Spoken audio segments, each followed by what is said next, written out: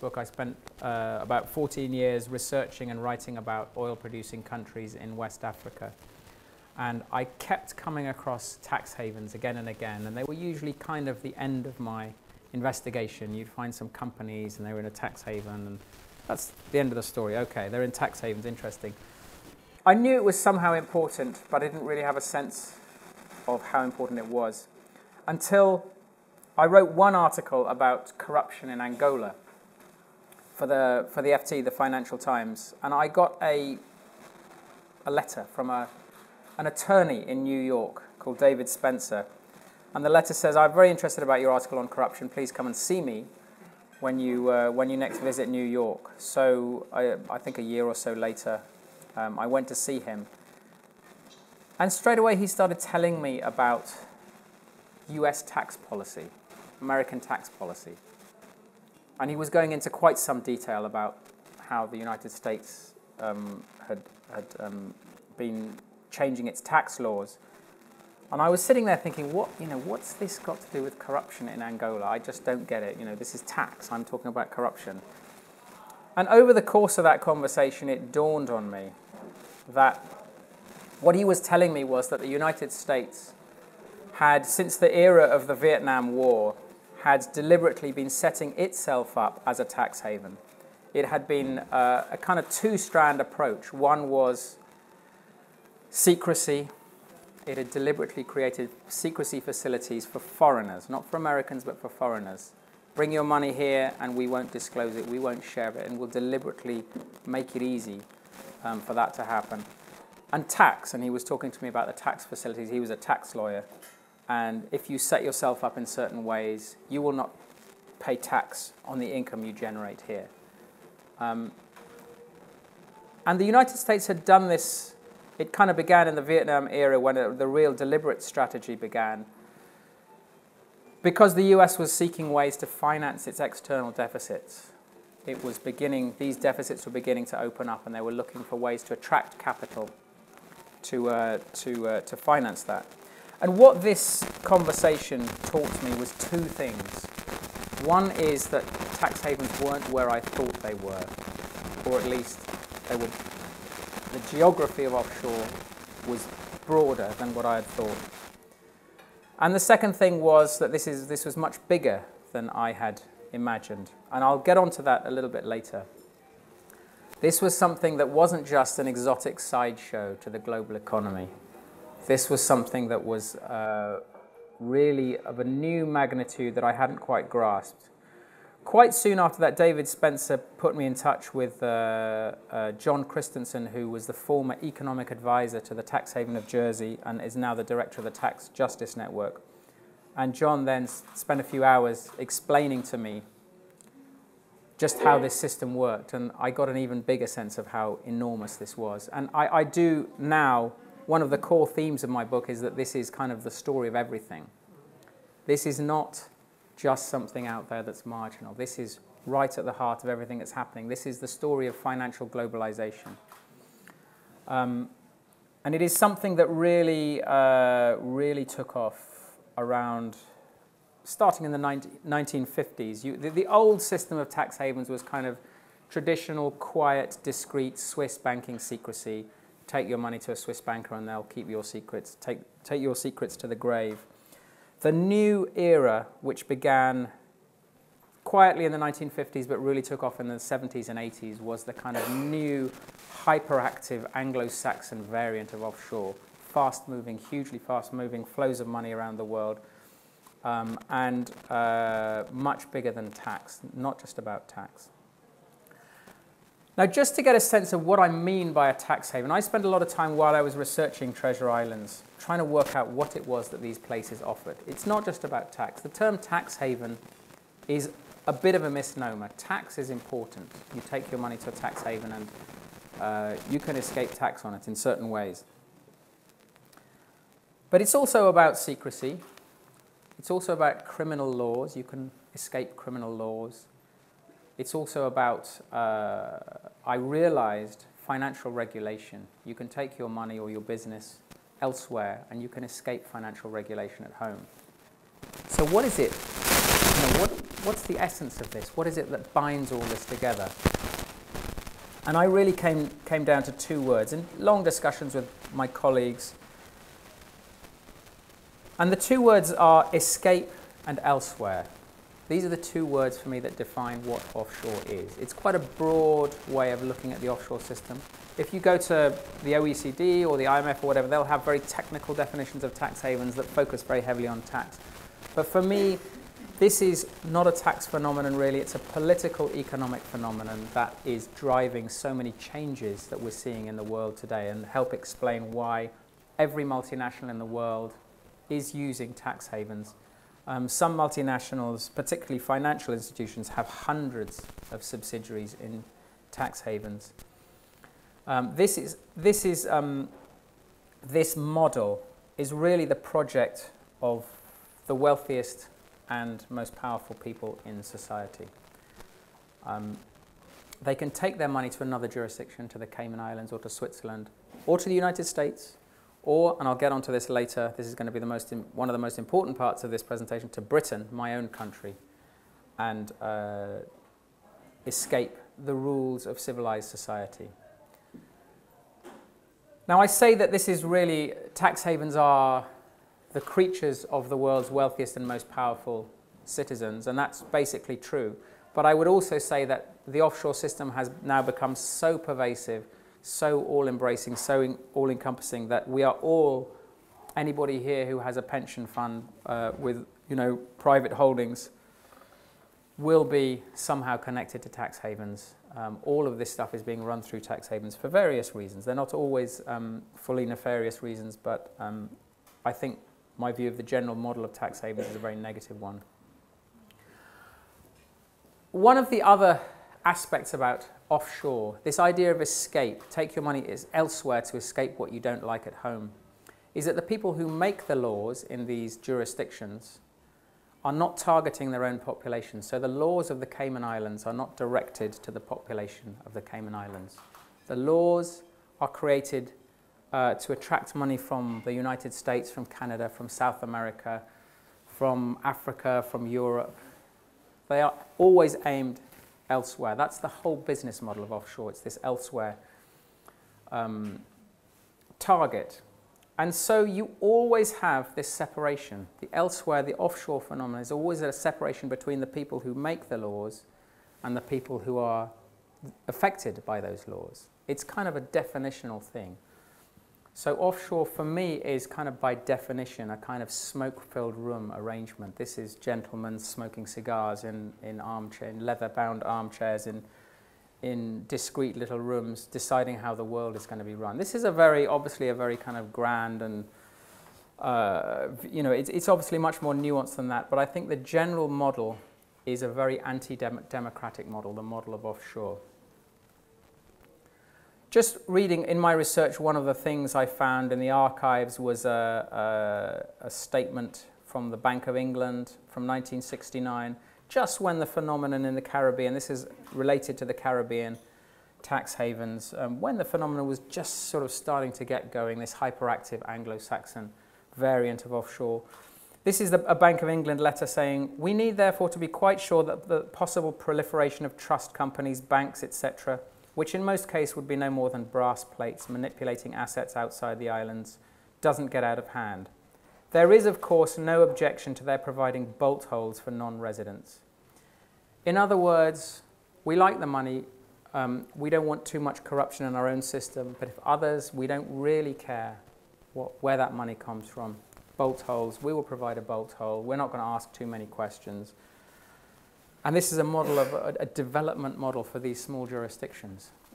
And in Treasure Islands, I looked at that, and there was all these conflicts within the British civil society about, the development people wanted to allow free rein to this offshore stuff in a very short-sighted view. Let's allow these places to finance themselves, not really worrying about the wholesale looting of other jurisdictions in other developing countries.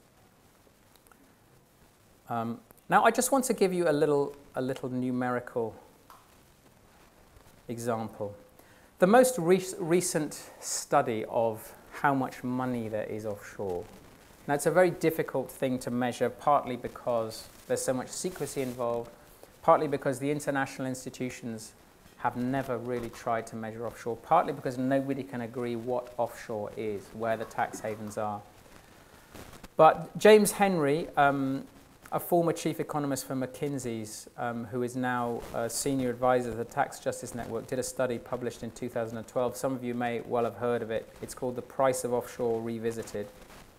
And he estimated that the total stock of financial wealth sitting offshore in conditions of substantial secrecy and untaxed or in conditions of low tax was 21 trillion, between 21 and 32 trillion US dollars. That's not billion, that's trillion.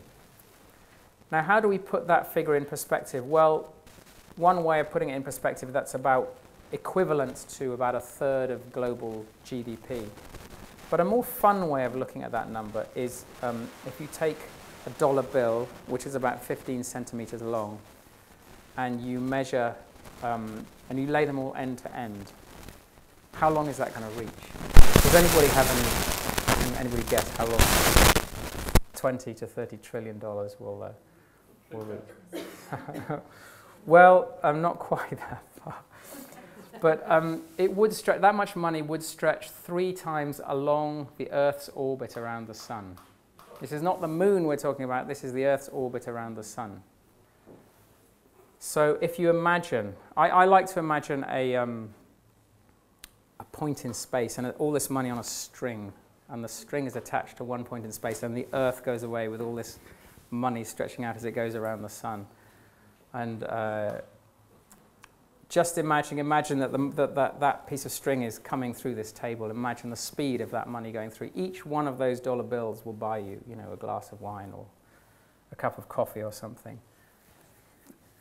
I think one of the main points about this fun way of visualizing is that this is not about money. This is not the sort of money you're going to fit in suitcases. The traditional view of offshore is you put money in a suitcase, take it across borders, and go and, the mafiosi will chuck it in a Cayman Islands bank or whatever. That's not really what's happening anymore. This is all about banks. This is about the international financial system. This is a new thing. And the offshore system has been growing very much faster than the global economy, than the onshore economy. It has not only been growing in size, but its offshore has steadily been pushing its way onshore. So a lot of countries that you would think are not tax havens do have tax haven attributes. There's been a lot of stuff recently about Ireland being a tax haven. Some people are beginning to recognize this. Netherlands also is a very important tax haven. Luxembourg is a massive tax and secrecy haven. The United Kingdom, which I'll get onto, is, for my money, the most important player in the whole offshore system. So why is the United Kingdom so important? Well, for various reasons. The United Kingdom itself has aspects of a tax haven. That is why so many rich people, ultra-rich people, have settled in London. If you are a so-called non-dom, a non-domiciled taxpayer, you can pay tax only on your your UK income. Your foreign income will be exempted from tax. That is one reason, one of several reasons why the world's oligarchs come to London. And there are various other, on the corporate tax side, the current government, following on from the governments of Tony Blair and Gordon Brown, this government is going very aggressively towards turning the UK into a corporate multinational tax haven. This is not about secrecy, this is about multinational taxes. So there's another aspect. The UK is becoming steadily more tax haven-like. But I think more importantly, and I spend a lot of time writing about this in Treasure Island, the United Kingdom is at the centre of a network of international tax havens.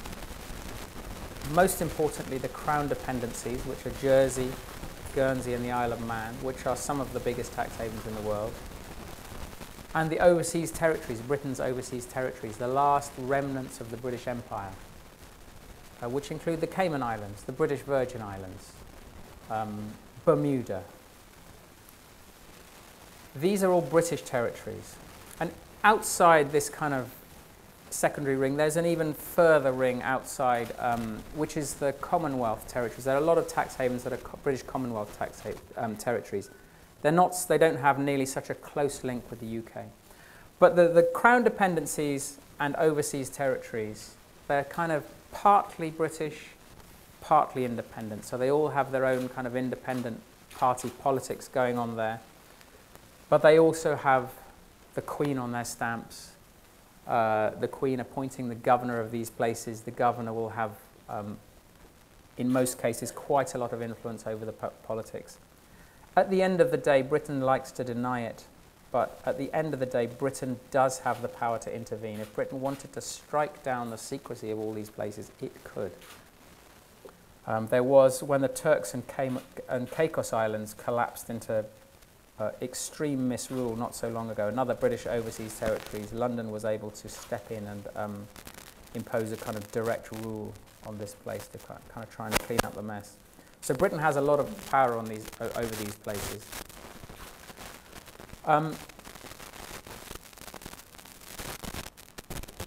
Now, what's the benefit to Britain of all of this? Well, take the Caribbean British tax havens, for example. They will be getting a lot of business from North America, Latin America, coming into, say, the Cayman Islands. Now, the Cayman Islands will be, a lot of it will be just rather clerical booking office activities. There will be some real activity there, but the real decisions are being taken either in Wall Street, but most importantly in the City of London. This is where the big, where the big mergers and acquisitions are being put together. But money is essentially, the business of handling all this money, and sometimes the money itself, is being kind of fed from the tax havens into the city. So it is a kind of feeder network. In Treasure Islands, I use a rather sinister analogy of a spider's web, with the city as the kind of spider at the center of the web. It wasn't to be deliberately sinister, but I think this kind of quite accurately captures what's going on. All this business around the world is being captured by this ring of partly British territories and fed into the City of London. And you'll find in these places, lots of the lawyers and accountants are British. And so the City of London gets this huge kind of post-imperial flow, natural flow into the City of London. It's a very important part of city business all this time. When I did an investigation for Vanity Fair on a particular apartment block in London called One Hyde Park, which has got some incredibly expensive apartments in there. Of the 80 or so apartments that I investigated, 31 of them were from the were owned by companies incorporated in the British Virgin Islands. Just 31, just for the British Virgin Islands. Most of the rest were owned by companies held in one tax haven or another. A few were in the names of real people. But this is the tax haven British network is of fundamental importance to the city. Now, to look at this a slightly different way, just a thought experiment. Consider how many Swiss people or British people are likely to stash their secret money in, let's say, Lagos, Nigeria. On the one hand, consider how many people that would be. On the other hand, consider how many Nigerians would be likely to stash their secret money in London or Switzerland. And you can see here that this is a one-way flow. Nobody's putting their money into developed poor countries, unstable countries. This is a one-way flow from poor countries to rich. And the tax haven problem is many of the world's most powerful countries are tax havens. A lot of people ask, why do we tolerate tax havens? Why do we allow this to happen? Well, at the end of the day, it's because it's us. We're doing it. We like the money. Britain is getting a huge amount of money from tax havens. Now, how am I doing for time? 10 minutes. 10 minutes, okay. So, The British feeder network really enables the City of London to get involved in all sorts of business. Some of it's perfectly legal, some of it's clearly illegal, but it allows it to get involved in this business. But then when there's a scandal, say that's kind of not us really, there's nothing we can do, that's somebody else. But so it's a kind of game that is played, and John Christensen, when he was the economic advisor in Jersey, remembered this game being played all the time, this kind of dance between are we British, are we not British, can Britain intervene, can Britain not intervene. Now, one of the saddest parts of this is that in my analysis, Britain, although all this money has been flowing into Britain, one of the things that really struck me between my two books, the first book about oil and politics in Africa, and this book, Treasure Islands, about international finance centres, was that I kept seeing the same kind of thing. All this money flowing into oil-rich African countries didn't necessarily seem to be making their populations as a whole better off. Development outcomes didn't seem to be any better than either their peers or if they had discovered no oil. I mean, I'm convinced that when I was in Angola, the country would have been better off without its oil. It was at war when I was a Reuters reporter there in the early to mid-90s. It was at war. It was an absolute disaster area. Oil was not the only cause of war. It was certainly one of the elements of the war. It had many elements, but it wasn't just about the richest people in this country taking it all. That's not what it was about. That was certainly an important part of it, but it seemed to be worse than that. It seemed that in some cases development seemed to be even less than other countries. And over the years, academics started putting a name to this phenomenon, the resource curse. I expect many of you have heard of the resource curse that afflicts mineral-rich countries. They just don't seem to be able to use all this money for national development. And there are a few kind of key reasons for this. One is a kind of technical reason. It's called the Dutch disease. Excuse me, the Dutch disease, where all this money comes in, raises the price, raises local price levels, and that makes other sectors like agriculture or industry or whatever uncompetitive. They can't compete, so it kind of kills these other sectors because of these price effects. There's also huge variations in, huge gyrations in the oil price. I mean, the oil went from $10 a barrel to in the late 90s to over $150 within 10 years, and it keeps going up and down. And that's incredibly difficult for countries to deal with, and it generates tremendous corruption. And then there's a third factor, which is kind of the governance effect of oil, the fact of having all this free money effectively. It doesn't promote innovation, it doesn't promote genuine entrepreneurship, it allows people to sit back, and rulers kind of lose interest in the difficult challenges of promoting, an agricultural sector or industry or whatever, alternative sectors. Those are not sexy sectors anymore. We're just going to focus on the oil and, how can we get some of that? It's a very complicated phenomenon, the resource curse, but it's quite well established. These countries don't seem to be harnessing all this money for national development. They don't seem to have been able to do it. Some countries have had more success than others. But I found that when you look at the United Kingdom, which has a very large and dominant financial centre in the City of London, I did see a lot of these similar effects. Just for example, in African countries that produce oil, there's a massive brain drain out of the dominant sector, out of all the other sectors, out of government. All the best, most skilled, most talented people are sucked out of government, sucked out of the private sector, alternative private sector, sucked out of civil society or whatever, and they've all got their eyes on the oil industry. Well, I would argue that I think many British people would agree that a similar thing has happened in Britain. A lot of the people I went to university with went to the city. That has proved hugely damaging. There are Dutch disease effects from the city being such a huge financial services exporter. This has had effects that has additionally harmed manufacturing. I think most people in Britain would now agree that the governance problems in the City of London are kind of out of control. it is a different kind of, it's not the same kind of corruption that stems from oil. The big difference being that oil is there in the ground, and no matter how corrupt you are, you're going to be able to get it out unless there's a complete civil war. With finance, finance can be a bit more skittish, and it's going to run away from really bad, corrupt countries. But there is a huge rent-seeking dynamic going on in financial centres in the City of London.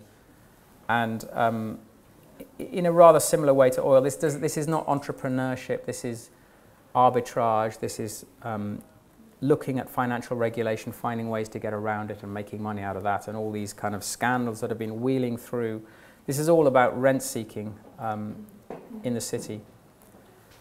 And at the end of the day, there is new research coming out suggesting that finance in an economy is a good thing up to a certain point, but once it grows beyond a certain point, finance tends to lower economic growth. You stop, once your financial centre gets too big, economic growth starts to suffer. There's research by the IMF and the Bank for International Settlements. And I have done some research into this, and it's a rather subjective thing. Has Britain, is it a benefit for Britain to have such a large financial centre? I think a lot of people in Britain think just the more the merrier. Let's just grow this financial sector forever. Mark Carney, the Bank of England governor, seems to be a real cheerleader. He was recently talking about growing financial assets, growing the financial sector to twice the size it is today, and this will be the sort of motor of the British economy. Well, I don't take that view. I think that Britain has been, there's a lot of money coming in that provides benefits for some people, but it does come at a cost. Other sectors suffer, other people suffer, governance suffers. And so, just as there is a kind of a so-called resource curse in oil-producing countries, I would argue that Britain is suffering from a finance curse in the sense that all this money isn't necessarily leading to overall national development for the United Kingdom. Is Britain better off than its peers? Is it better off than France and Germany, Canada, Sweden? One can have an argument about that, but I think one could make quite a strong argument for saying Britain is, British people as a whole are not necessarily better off for all this finance. Now, why am I bringing this into the question of tax havens? Well, the point I really want to make is that if we can make the argument that it doesn't make sense to have an oversized financial centre for your own economy, that makes it much easier to make arguments about tax haven activities because the United Kingdom is an offshore centre in various important ways.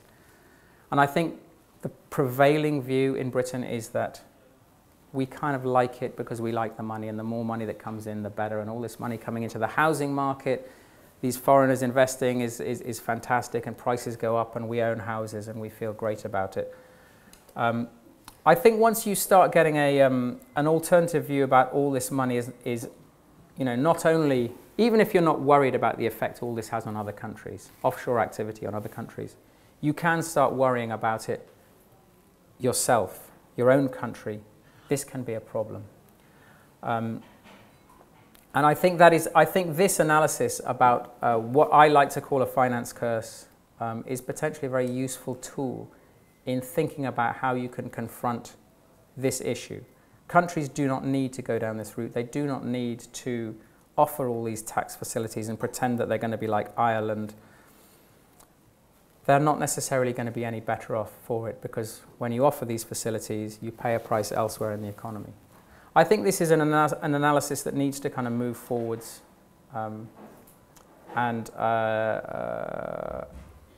it's so hard to confront what's happening here. The offshore system is being pushed forward by this impersonal process of countries kind of competing with each other to outdo them to offer the next best bit of secrecy or the next best bit of financial regulation or whatever. I think countries can take the lead and not necessarily compete. And if they don't offer these facilities, they might be just as well off as their peers. I realise this is a bit of a kind of long argument to take on board all at once. Perhaps some of you have seen some of the arguments I've made either in Treasure Islands or elsewhere about this, but do feel free to ask me about it afterwards. To finish my presentation, the offshore system is just at the centre, in my view, at the centre of so much that happens in the global economy today. It is, in a sense, the story of everything. Everything is being touched by the offshore system now. So this presentation is really just one angle of what's going on. I think the British angle is very important. The finance curse is very important, but there is so much more to it. This is much deeper and bigger, I think, than most people realise. So I would encourage people to find out more about it. Obviously, I'm going to try and flog copies of my own book, but I think this is. I really do truly believe this is the great untold story of globalisation, of financial globalisation, and something to pay attention to. Thank you.